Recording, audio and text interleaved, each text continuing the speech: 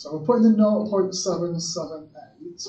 I've got 1 times 0.48 plus log k. So if I do the rearrange, that gives me, according to the completed part, gives me that value. And if I go back to my equation of a straight line, I said that the intercept was log k. So log k is my intercept. So if I do 10 to the power of 0.298, which works out roughly 2 to 2 something. Same idea, get a better answer, put it down and then round it. So now I've got my two constants. I've got k and I've got b underlined in the wrong way around. So I said that originally my equation was k times by b to the power x. So now k is 2.0 and b is 3.0. There you go, I've done it.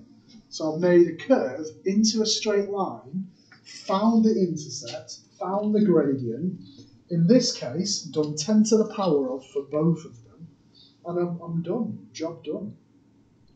Right, let's have a look on the next page then. So there's a question for you, following exactly the same procedure. So please have a go at this, and make sure you get the same values.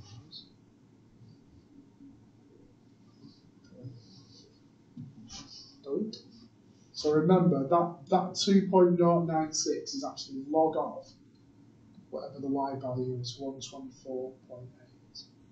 And that's log of the y value above, so 424.4. Let's have a look what this is. So this is pretty tough, so please make sure you have a go at it. Don't just copy the completed bit. Make sure you have a go. And that gives you that equation there. So that's quite nice. I think it's really, really useful, this, because it's something that you use in industry all the time, where you kind of model data and you want an equation for it. All right, now look at this one. Look where the changes are now. Before, the x was on the power. Now it isn't. The x is down on space.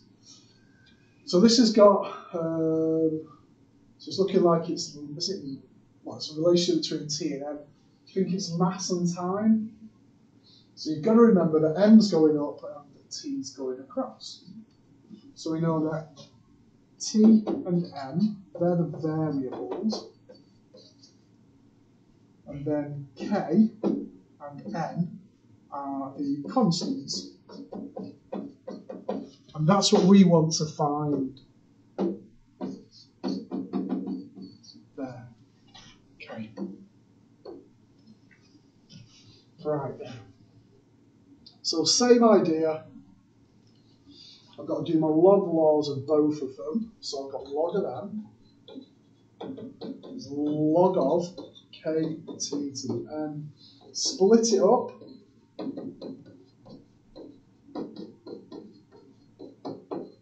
And then bring the n down.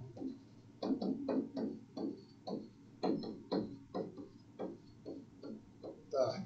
So originally, it was t against m. And there's our curve for t against m.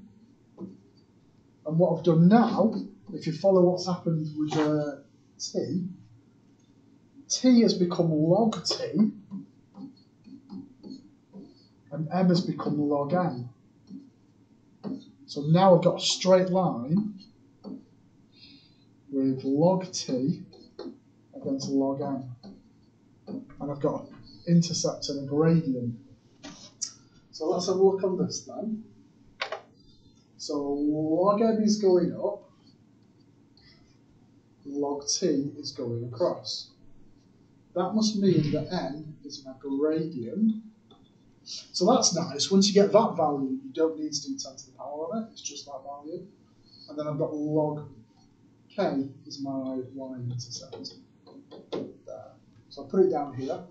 So I've got log m. I've got n. I've got log t. I've got log k. There. There we go. There. Right, next page. So we'll log t and log n.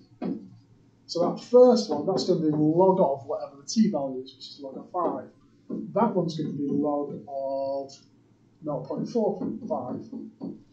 That one's going to be log of 15. That one's going to be log of 2.3. So you kind of get the idea. So that would give us values of 0.699, 1.176, 1.6992, and minus 0.347, 0.362, 1.146, and 1.602. There we go.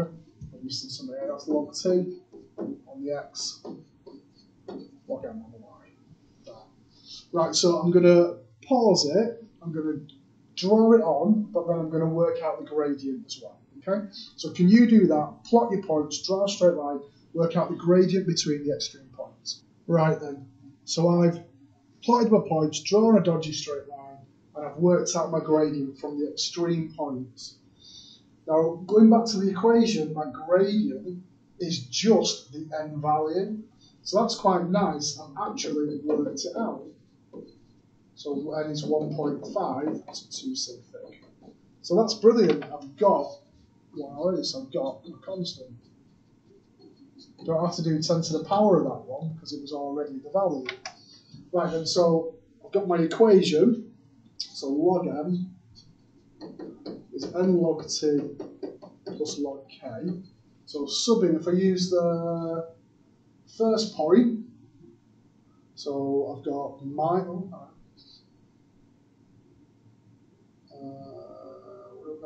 well, they've used the other point. Ooh, let's go with that. So they've actually used this point over here. We'll use this one. So we've got 1.602 is n, which we said was 1.5, log t, which we said was 2, plus log k. So they get minus 1.398 for log k. So log k is the intercept, and it's to 10 to the power of minus 1.398. That gives me a k value, and that k value is 0.040 to 2 sig thick. So I've found the other constant now. So I have an equation with 2 variables and 2 constants. I make the curve into a straight line using log laws. I find the gradient and the intercept, and then that allows me to work out what the constants are.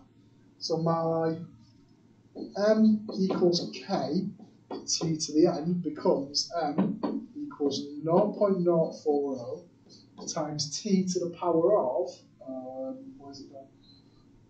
1.5. There. Phew. It's a one for you on the next page. Hopefully there's a nice consolidation. Right, you ready? So there's one for you lot. So please try and follow the maths. So like I say, this was on further maths, this, because it was pretty tricky to do the log laws and then to kind of get that idea that you change a curve into a straight line and then find the gradient and the intercept. But it is something which is ridiculously useful. So it's right that it should be on our scheme. So I'll do it nice and slow. There you go. Next page should be consolidation questions. Yeah. There.